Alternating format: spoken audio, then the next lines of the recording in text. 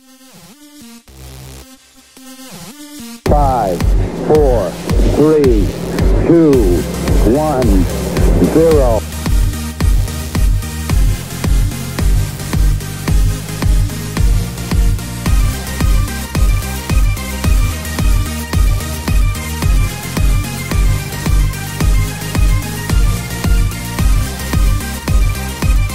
Hello, hello, hello.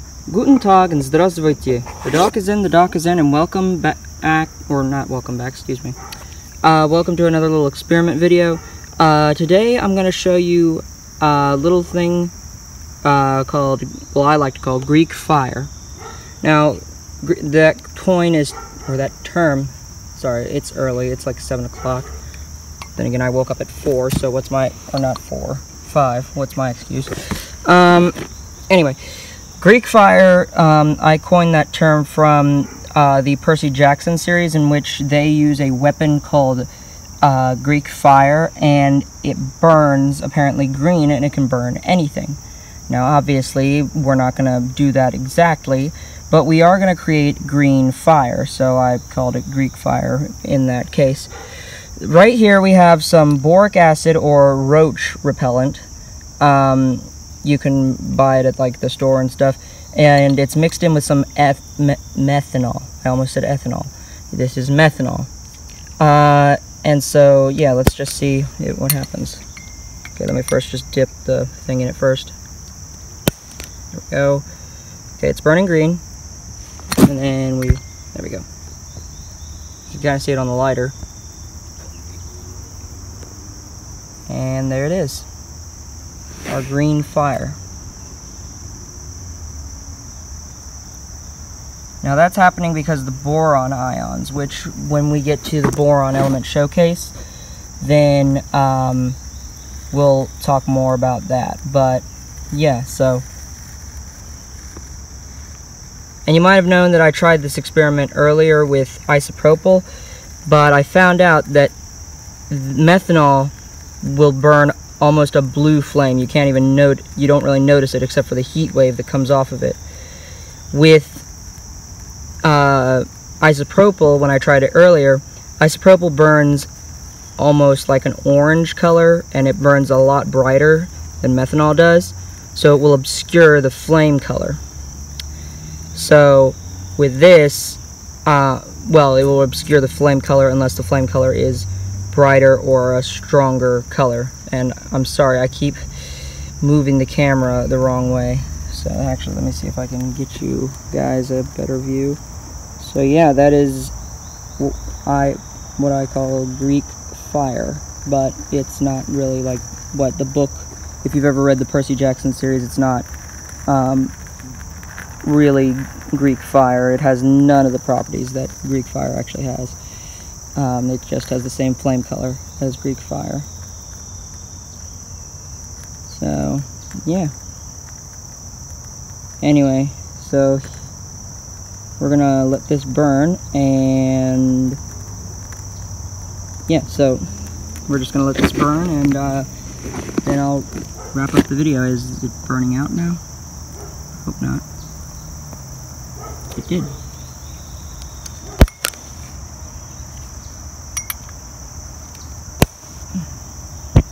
There we go. There, it's burning on the lighter.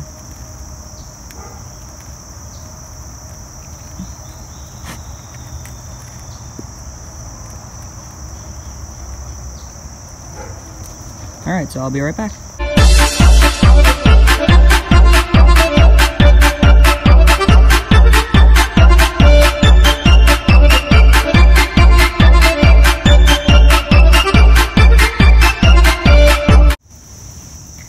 Alright, so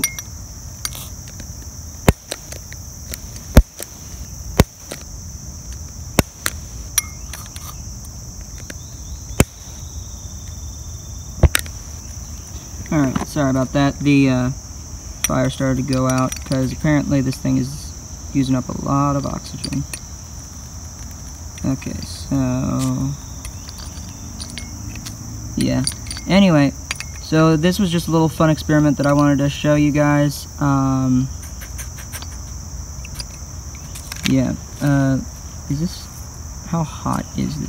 I'm not actually gonna do that. That would be very stupid of me. So, yeah. Anyway. Yeah, so, I just want to reiterate, yeah, don't try this at home, because methanol can be extremely flammable, and also, it's just, not a good idea to play with fire, so, yeah. I do just want to reiterate that right here and right now. I mean, I usually say it at the beginning of every video, but I just wanted to reiterate that for this one, because this one's a little... It's a very cool demonstration, but it still can be dangerous, so... And as is a lot of things we do on this channel.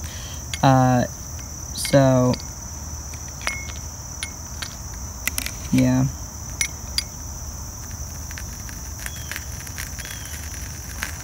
Oh, cool.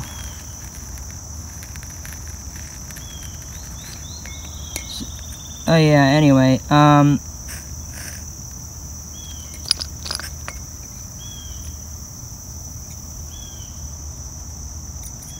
just gonna stop talking for just a second.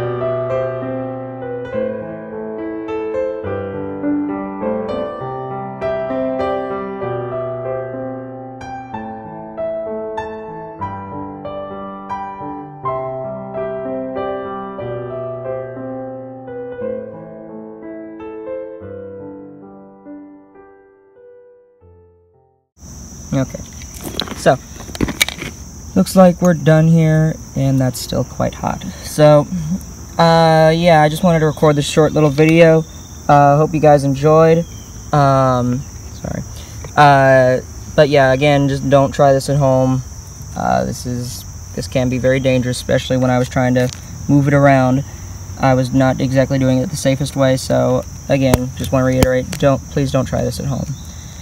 But yeah, anyway, so this is the Doc saying goodbye. Auf Wiedersehen. Do svidaniya. Thank you everybody so much for watching.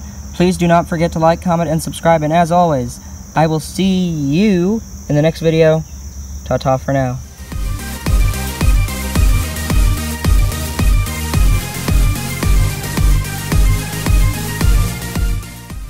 You're gonna be a part of the channel.